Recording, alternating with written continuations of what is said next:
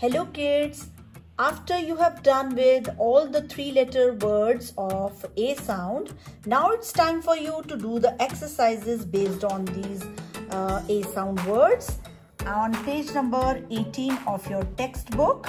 And let's start to do what there is in the exercises. First exercises, fill in the blanks with letter A and read aloud. You're supposed to write in between the gaps the letter A and complete the words. For example, the first of all you have to watch the picture. What is this picture of? It is hat, and the word we are to frame is hat, but A is missing over here. So we will write A in between and read the word aloud. Hat. Next one is bat. A is missing. So we will complete the word by writing A in between. At bat. Next one is mat. At mat. Next picture is of fan. A is missing. We will complete the sound. Write the sound correctly and complete the word. Next is pan. An. A is missing. So we will write A and complete the word. Man. Man. Next is cap. Cap. Next is map. A is missing, so we will write A. Next is tap. Tap. So this exercise is complete. Let's do the next one.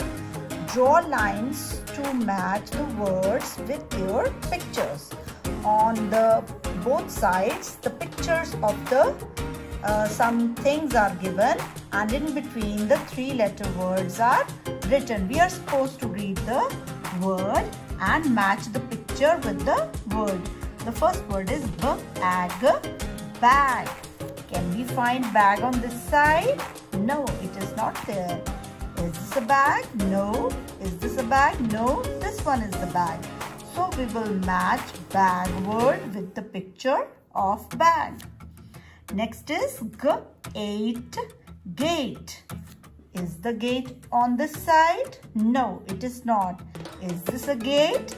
Yes, it is the gate of the house.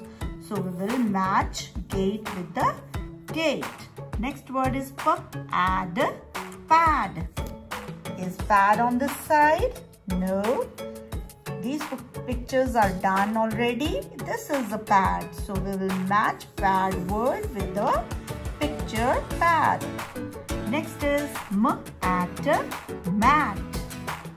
So here is the mat, and we will match the mat with word mat. Next is cap. Here is the cap. We will match the word cap with the cap, picture cap. And the last one is ball.